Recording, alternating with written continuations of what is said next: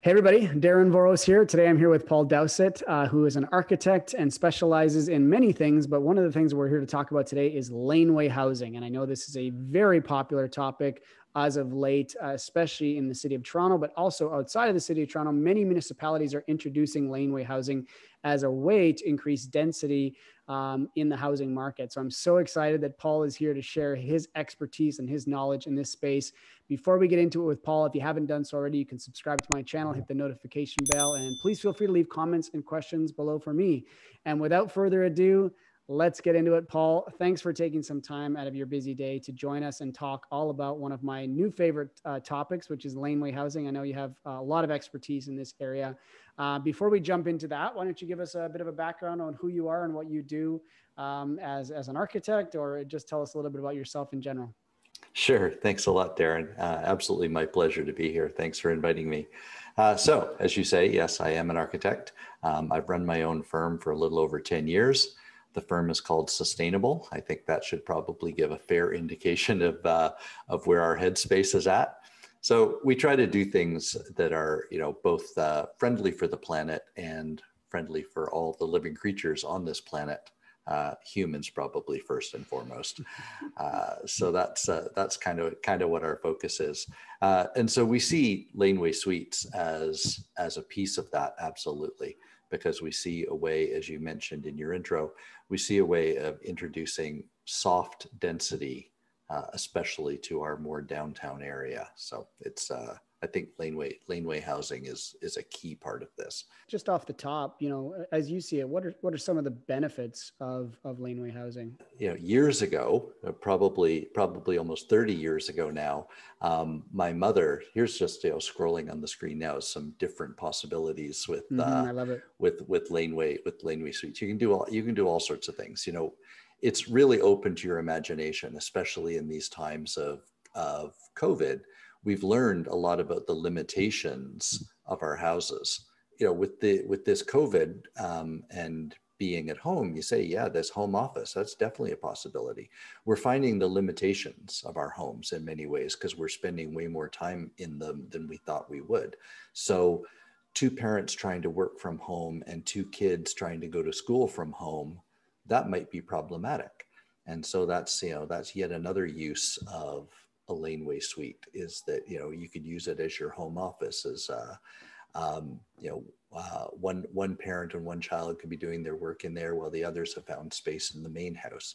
It's said very proudly that there are approximately 47,000 residential lots across the city of Toronto that are zoned to permit a laneway suite because they abut onto a public laneway. But when you break it down by the different areas of the city, you can see that old Toronto, the old city of Toronto, and East York carry the vast majority, 90% of those applicable lots. So that's just something to bear in mind. But once you then have a lot that abuts a lane, there are some other things that you've got to satisfy. So starting at the street, which is on the right-hand side of the screen, you either need a minimum of 1 meter on your property between the main house and the property line. And in many places in the old city of Toronto and East York especially, that have a laneway, they then don't have a shared driveway between the houses. So we think, oh yeah, so many houses have this big wide corridor between the houses. Well, they usually don't have a lane. So then it's not applicable for a laneway suite. You also need that your lot width is a minimum of 3.5 meters and that it needs to be on a lane. And you need this space between the houses if you do not have, and this gets very technical and very fire code-ish, there are two ways that you can meet the fire access requirements. Either you will have the distance from the front street through this 1 meter side yard to the laneway suite is a maximum of 45 meters, or the distance along the laneway. So from the street that the laneway abuts, from that main street along the laneway is 45 meters or less to the laneway suite. Out on either of those streets, you also need to have a fire hydrant within 45 meters of where the fire truck would stop. But in the city of Toronto, that one is really easy to comply with. Once you've crossed that hurdle, and that's the first thing that we look at when somebody comes to us in our office with the idea of a laneway suite. It's the first thing we look at. Can we hit that 45 meters? Then if we're accessing from the front street, we look for that 1 meter between the house and the property line. There's actually an amendment has already been made to that. If you have a limiting distance agreement, I almost said a limiting disagreement, a limiting distance agreement with your neighbor, you can provide that 1 meter between your house and their house, so long as there's not a fence in between or something like that. If it's a kind of a shared walkway.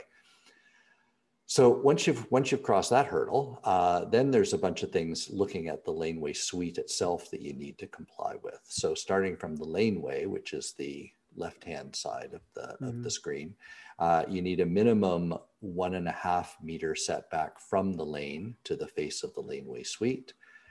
And if you are going to have any openings on the side walls, you need to have a 1.5 meter setback from the side yard.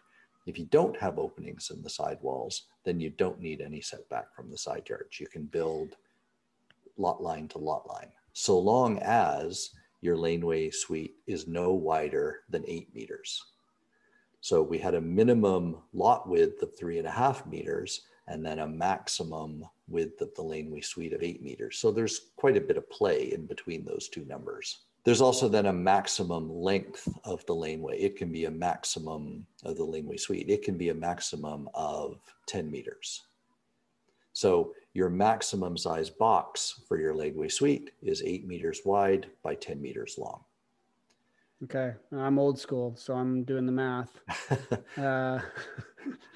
That's 26.5 wide, basically, yeah, right? By 33. By 33. 33. So yep. You're looking at about 850 square feet for the box, but you can be more than one story, but I'm sure you're going to get into that next. So other little things sort of in the planned view of it, you can have a platform or a deck on the garden side of the laneway suite that encroaches into the backyard. It would extend the length of the building or encroach into the separation distance between the main dwelling and the laneway suite. It can encroach a maximum of 1.5 meters or 5 feet.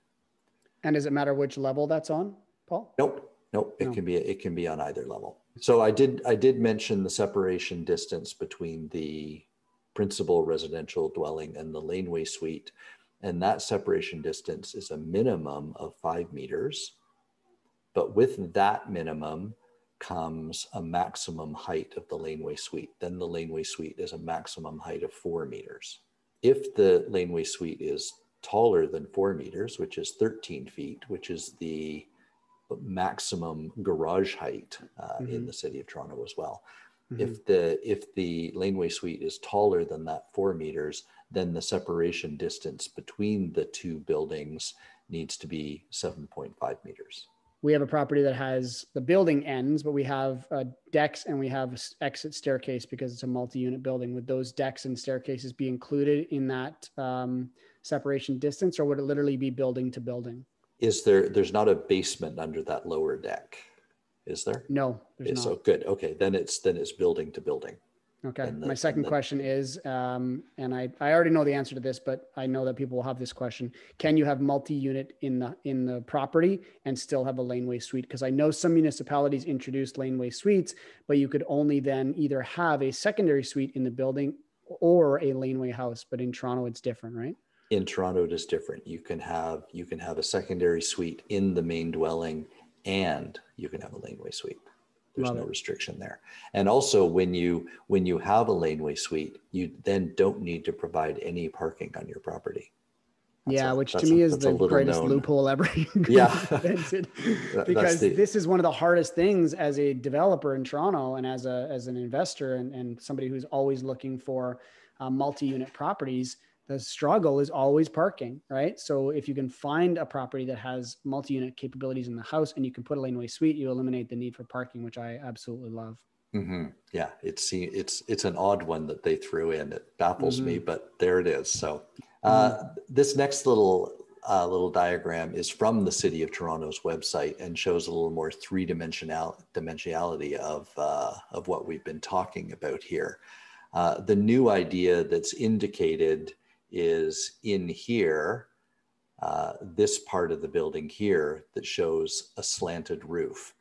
And that occurs when you have this short separation between the buildings. Like if you were at the 4 meters or at the 7.5 meters in there, if your building is more than 4 meters tall, then you need to introduce what is called this angular plane. And that's at 45 degrees. And really the purpose of that is to allow daylight to get into this now restricted backyard. Makes sense. That's the new thing that we're showing on this one.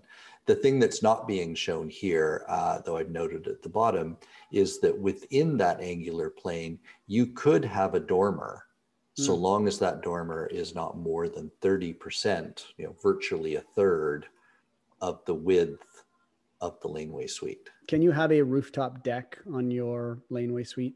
No. Green roofs are encouraged. Yeah. And that sort of green roof, you're allowed to have occasional access to it. Much like the roof on the main house, you're allowed to have occasional access to it for repairs and such things. And it's really a matter of putting up a ladder or scaffolding, putting up temporary access. I suppose it is technically possible to have a deck. So let me back up and I'll take that no away because yes, it can be done. If you opt to use some of that maximum 6 meter height for the height of the doghouse for the stair to get up there, as well as the parapets of the deck. I see. Yeah. So same as kind of like the balcony, you can do it. It just has to be within the parameters of what they've set out. Yeah. You would sacrifice quite a bit for that. Yeah. So that in a nutshell are the requirements. Those are the barriers to entry. This is what you need to comply with. And yes, it is possible to go to the Committee of Adjustment and get relief from these bylaw requirements. But in my experience with laneway suites, you've got to have a really good reason for these. Really? For wanting a variance. Where I've been most successful is where there has been an existing building on the property, like an existing brick coach house that has been there for ages, that everybody in the neighborhood is used to. That's a reasonable argument to make that why we want variances. I imagine if this is the case, are corner lots desirable for laneway because they're already abutting a street? Does that change things? It doesn't change things. These bylaws don't look at it whether it's a corner or not a corner. Certainly you're well within 45 meters to the abutting street of the lane. So it is a slam dunk for approval for a laneway suite. It also gives you great possibilities for windows on the side of the laneway suite that is adjacent to the street without having to use that 1.5 meter setback from the side property line. So there are definitely advantages to laneway suites on corner lots for sure. There was also something I don't know if it was on your last slide, Paul, but there is a minimum width for the laneway, is there not? That it has to, because I know like my laneway of my property across the street is narrow, and then there's another one back here that's much wider. So actually that was right here. Good eye to spot that. Yeah. And my apologies for not mentioning it. The minimum laneway width is 5 meters or 6 meters. Now, this is on the City of Toronto website, and I don't know when that distinction comes in. It's depending on who's the examiner. That's what I should say. Yeah, I have yet to see that show up on on a zoning application and need to go to the Committee of Adjustment. I've yet to see that come into question. So long as they don't ask me about it, I'm just ignoring that one. Yeah, good call. So as I was saying, here those are the zoning bylaw requirements in a nutshell. But these things are always changing, and there are different possibilities on the horizon. Yeah, I'd love to hear some of the future of laneway housing here. So specific to Laneway Suites, what's being shown here is, again, working its way through City Hall, is the easing of some of those restrictions of the fire access specifically. So one thing that they're seeing, this 45 meters from fire truck to hydrant, that stays the same. Regardless. However, where the easing comes in is that this length from the fire truck to the laneway suite, either along the lane or between the houses, can be extended to 90 meters, so doubled, which is significant. And as it says on the screen here, with provisions, and those provisions are at the bottom of the screen. So, and you have two options. Either you can put automatic sprinklers in the laneway suite and put a strobe light on the laneway so that the firefighters have, a very clear indication of where the fire is along the laneway and they can see it from a distance. Or you can increase the spatial separation between these buildings. And that's as clear as we have that at the moment. How much more distance would we need here? Would that spatial separation also need to occur side to side? And would that spatial separation need to occur here? There's not a lot of clarity on this yet, but option 2 says increase the spatial separation and exposure protection. So along the sidewalls, maybe that has to be more robust, non-combustible construction. Maybe all the way around needs to be more robust, non-combustible construction, and still put that strobe light on the laneway side. So, one other thing that's changing in the access, that 1 meter distance between the houses is being reduced to 0.9 meters, which means that many more properties because that is the most common distance between houses in the old city of Toronto.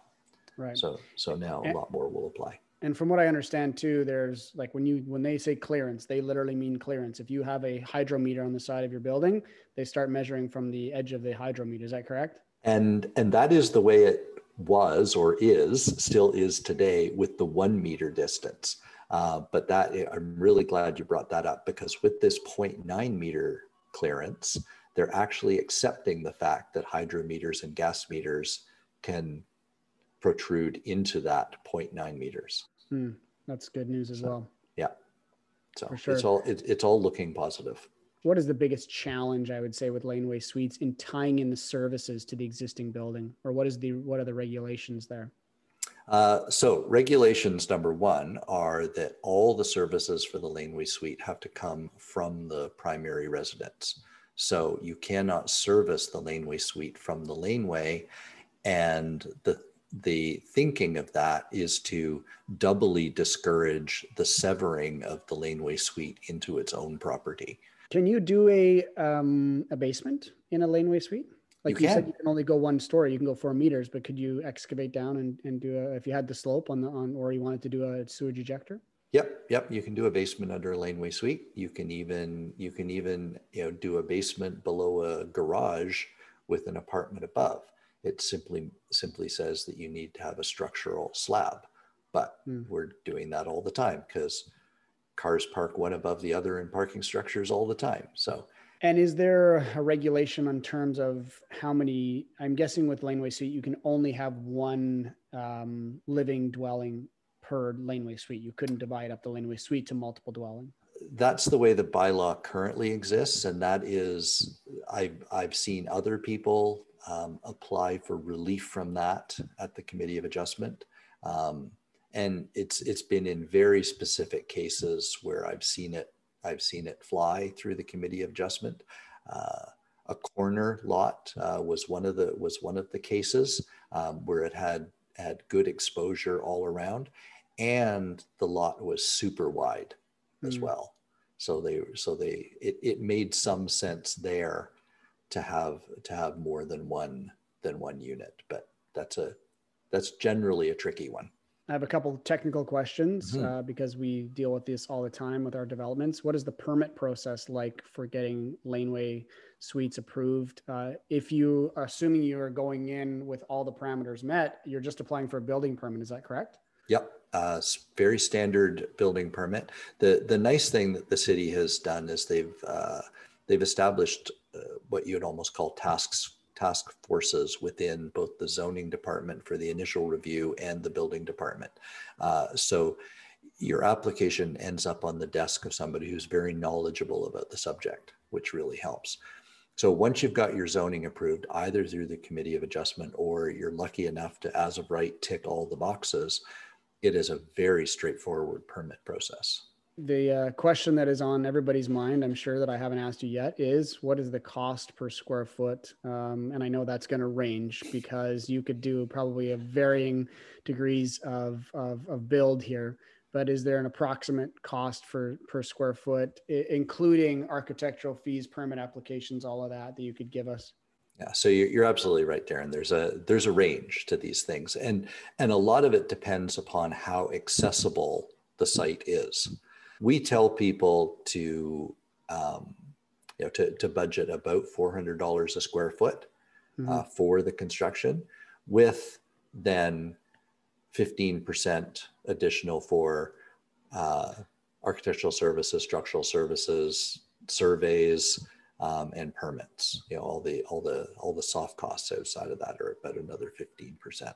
And these laneway suites just lend themselves so beautifully to modular construction, certainly, and especially the form of modular construction that comes in panels, because while the site is being prepared, while the foundations are being made, the panels can be fabricated simultaneously in a shop off-site, and they can be brought in on a flatbed truck and craned into place, and they would go up in a day. So the three-dimensionality of the box is done in a day, and especially if the ground floor is in a garage, you can use the garage part as the staging area for the construction up above it, for the finishing construction. So where we have difficult access or difficult staging areas, usually we can figure out ways to use the laneway suite itself as its own staging area.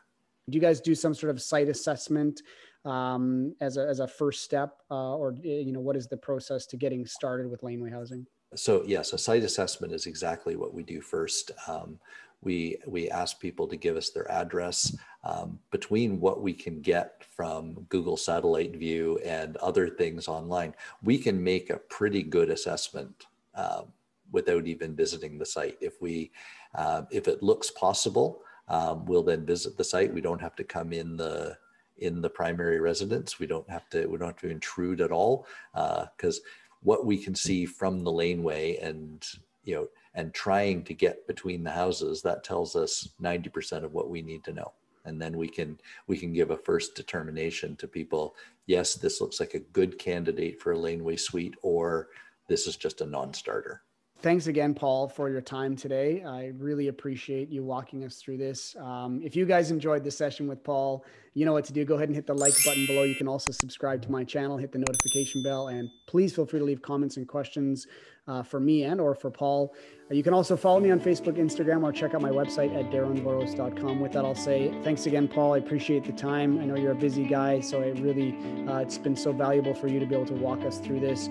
I wish you the best of success in everything that you're up to and everything you're doing, and people can reach out to you if they have further questions. I'm going to again leave your contact information in the description below. Great. Thank you so much, Darren. Great to chat with you again.